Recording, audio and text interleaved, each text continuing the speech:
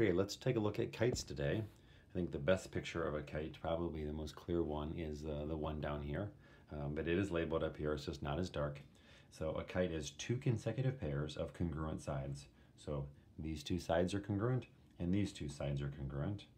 It's got one pair of congruent angles. Those angles are congruent. These angles are not. That looks like it's obtuse, and that looks like it's acute. These angles are congruent. These sides are congruent, and these sides are congruent, meaning for sides to be congruent, they're the same length. For angles to be congruent, they're the same measure. We also know that the diagonals are perpendicular. So let's take a look over here. This is kind of labeled with letters, right? These two are both length B, they're congruent. These are both length C, they're congruent. The diagonals are perpendicular, right? There's a right angle there. The diagonals are D1 and D2. They are not the same length. And one of the diagonals, D1, does actually bisect diagonal D2, but D1 is not split into half, it's just split. So D2 is split into half. Those angles are the same, and those sides are the same, and those sides are the same.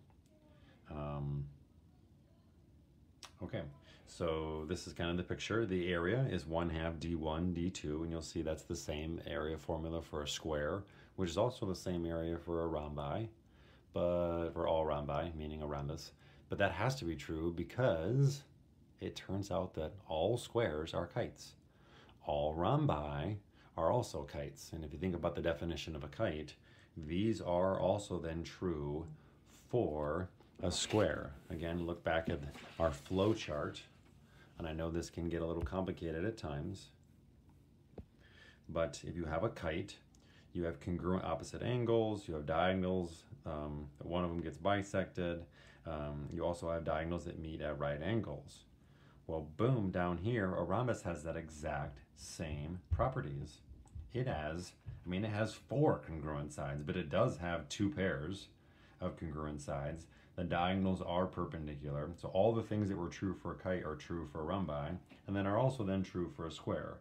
So a square is a very particular version of a kite. It's got all the kite properties, but it also has 4 congruent sides and 4 congruent angles and all this stuff. A rhombi has all the properties of a kite, but it also has 4 congruent sides, not 4 congruent angles. And then a kite is just kind of a general thing. So it's kind of weird how these quadrilaterals split into trapezoids and kites, and they come back together with a square, or a square literally has everything. It's got all of those properties and all of those properties. So we're really just focusing on generally what a kite looks like. And again, a square is a kite, a rhombus is a kite, but we are today just looking at probably the general version of the kite. And again, if you look in this circle here, the kite circle then does whoom, encompass both a rhombus and the square. Okay, so let's take a look at all the different properties you could know then from a kite. Okay, so let's do some examples. Okay, so how would we prove, let's say I have this coordinate. So this is on some coordinate grid. How would you prove that this is a kite? Again, to prove that's a kite, you want to show me that that length and that length are congruent. And again, you're going to show things are congruent using the Pythagorean theorem. And then you want to show me that that length and that length and that length and that length are congruent. And again, to find the length on a coordinate grid, right, you're just going to use the Pythagorean theorem, and you're going to find numbers for this. So let's say this was like 5 over and 6 up. And you wanted to find that length, you just say that 5 squared plus 6 squared equals c squared, 25, 36, and so then c would be the square root of 51. So you'd want to show me that this is also the square root of 51, okay? And then you could prove to me that it's a kite. So you'd have to actually do the Pythagorean theorem 4 separate times on all these. So you're going to draw little bitty triangles. You're going to do this one, up, you're going to do that one, and you're going to do that one. You're going to do the Pythagorean theorem for all of those guys, find all of their lengths, and then see whether or not it's a kite or not. Okay? Okay, what if I gave you, oh, this is not gonna be the best kite of all time. So let's say I told you this was a kite. So boom, boom, boom, boom. But then I gave you that distance. Actually, what if I told you that that was, let me think, this was 5, and that was 6, and that was 10. Okay, what's the area? So the area formula, you know, is 1/2 d1 d2.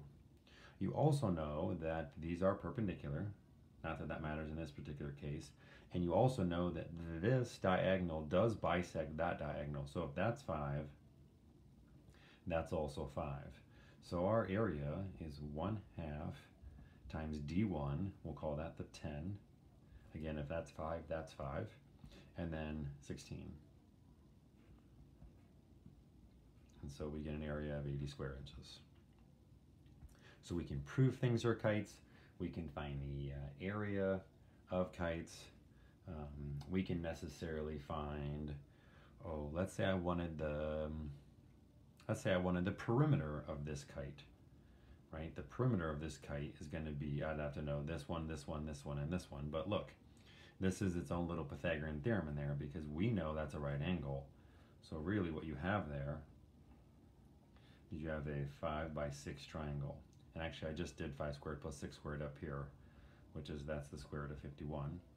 And then I could do this triangle, which is 5 by 10. So I could do 5 squared plus 10 squared equals c squared, and that's 125 equals c squared. C equals the square root of 125. Okay, so if I wanted to know the perimeter, I'd have 2 square roots of 51s, 2 square roots of 125s, and if you wanted it exact, this isn't going to work much. You're not going to be able to do anything with that. That one you could break down a little more, and you could say 2 square root of 51 plus 2 times the square root of 125 is going to be 25 times 5. So that's 2 square root of 51, and then square root of 25 is 5. 5 times 2 is 10. But you'd have to stop there, okay, because you couldn't go any further than that. If you wanted to go to decimal, that would be fine. So that would be the perimeter. That would be the area. So we can find perimeter. We can find area. Again, the nice part is that this is 90 degrees. Once you know that's 90 degrees, you can do all sorts of things. So, giving me a kite again. I could even give you that this is 6, and I could give you that this, let's say, is like 42 degrees. Since you know that's a right angle, you could find things. So you could find that distance y, and you could find that distance x if you were interested. Again, this is just trig then. So you could say things like cosine of 42 is adjacent over hypotenuse. And then you could type that out. You could say sine of 42 is x over 6, and you could type that out.